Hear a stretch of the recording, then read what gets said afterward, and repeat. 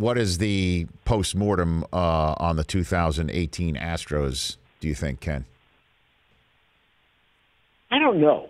And certainly they were a talented group, and in my view, the best team in baseball all year, even though the Red Sox won more games. I thought they had no flaws. If you look at the Red Sox, the bullpen is a flaw. They, in the rotation, were vulnerable because Sale had the physical issues. Price was unreliable in bigger games, and Houston just seemed to have it all. They certainly were banged up toward the end. Altuve was not Altuve because of the knee, and that affected them. Correa had a good playoff, but during the course of the regular season, he struggled with the back.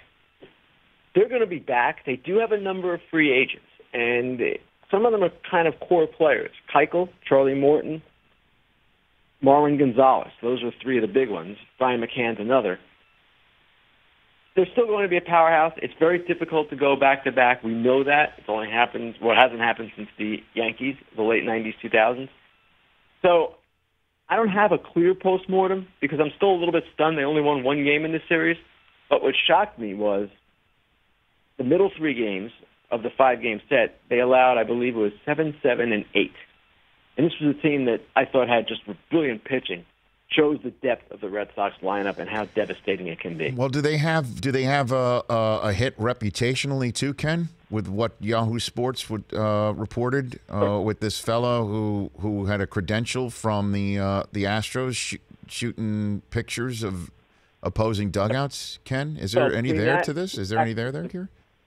Both those things are blemishes. Now, certainly the part about the employee that you just mentioned. Now, baseball has essentially said this matter is closed, and they took care of it. Other teams are not happy with that explanation. They think the Astros went too far. I don't know where that goes. The sign-stealing thing has been an issue for a while now.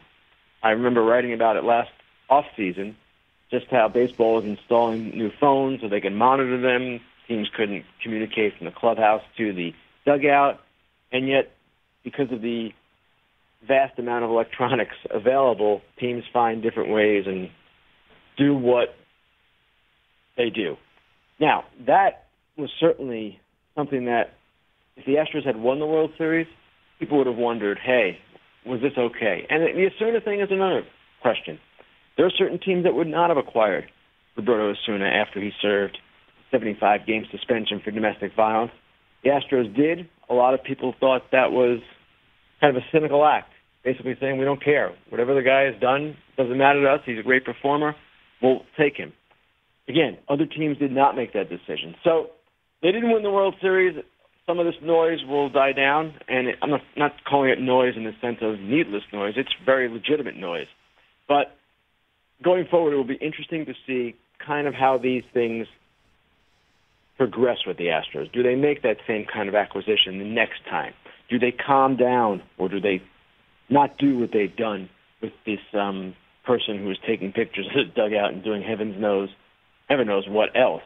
Remember, they said they were playing defense, right? Yeah, right. Hey, it's all the other teams are worried about. Yeah, all of them are doing stuff. It's just a matter of how much. The Rich Eisen Show, weekdays at noon Eastern on Audience.